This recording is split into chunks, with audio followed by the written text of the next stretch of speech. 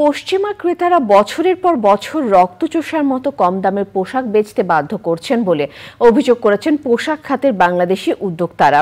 International business forum of Bangladesh IBFBর আলোচনায় প্রধান অতিথি ইউরোপীয় ইউনিয়নের রাষ্ট্রদূত চার্লস হোয়াইটলি ব্যবসায়ীদের এমন অভিযোগ উড়িয়ে দেন। বায়ারদের সাথে ঠিকভাবে দর কষাকষি করতে না পারার সমালোচনা করেন তিনি। রিজভিনাজের রিপোর্ট। এককভাবে বাংলাদেশের সবচেয়ে বড় রপ্তানি বাজার উত্তর আমেরিকা এবং ইউরোপীয় ইউনিয়নের দেশগুলো। পোশাক রপ্তানির প্রায় পুরোটাই আয় হয় পশ্চিমাদের কাছ থেকে। তবে গার্মেন্টস মালিকদের অভিযোগ, পশ্চিমা ব্র্যান্ড বায়াররা নিত্য নতুন আইন করে, কমপ্লায়েন্সের কথা বলে, কিন্তু দামে ঠকায়। মিস্টার রবীন্দ্রনাথ ঠাকুর যতবার পতাকা জারে দাও তারে বহিভাব জয় শক্তি। আপনি আমাকে চার্জ দিতে চান, কিন্তু আমাকে যদি দিতে চান আমাকে সেই ভারী বোঝা বহন করার শক্তি দিতে হবে। Buyers market, this is not sellers market. So always we are deprived, always we are in under position. So always buyer impose us some unethical price below costing price.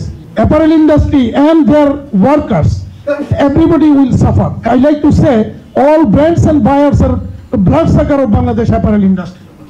Sorry to say. উৎপাদন থেকে বিপণন সব পর্যায়ে পরিবেশ ও মানবাধিকার সহ প্রয়োজনীয় বিষয়গুলো যথাযথভাবে বজায় রাখা হয় কিনা তা নিশ্চিত করতে ইউরোপের বিভিন্ন দেশ ডিউ ডিলিজেন্স আইন করেছে। এ অবস্থায় বাংলাদেশের মতো উন্নয়নশীল দেশগুলোর জন্য ২৭ দেশের পক্ষ থেকে একটি আইন করার বিষয়ে মূল প্রবন্ধ উপস্থাপন করেন EU মিশনের উপপ্রধান বার্ন স্পেইনার। পশ্চিমা ক্রেতারা কম দাম দেন, এই অভিযোগ নিয়ে কথা বলেন EU রাষ্ট্রদূত। We don't have to teach Bangladesh business how to negotiate prices. I see all around the room very well-versed businessmen who've been doing business with the European Union for many decades. I'm sure they wouldn't suggest that they're incapable of negotiating a fair price that keeps their factories going and grows the business. We've seen the RMG business growing for a long time now, including exports to the European Union. That suggests to me that there's enough money in the system coming back to Bangladesh to fire that system. What I've always said is a fair price should be paid to workers. And we know what the price that's been decided as a minimum wage, that's a matter for Bangladesh. But, that's a matter that you should look at more closely as well.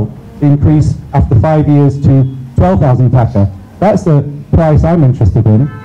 So I don't think you should talk about us sucking blood. I think you should look at whether the business has performed well over the last decades, whether they're doing good business in Europe or not. And don't keep blaming the buyers. This is a business. It's not a charity. Bangladesh থেকে $2 বা তারও কম দামে একটি পণ্য কিনে ইউরোপের বাজারে কমপক্ষে $20 বিক্রি করার অন্যায্য বিষয়টি ডিউ ডিলিজেন্স আইনে থাকা উচিত বলে মত দেন ইন্টারন্যাশনাল বিজনেস ফোরাম নেতারা।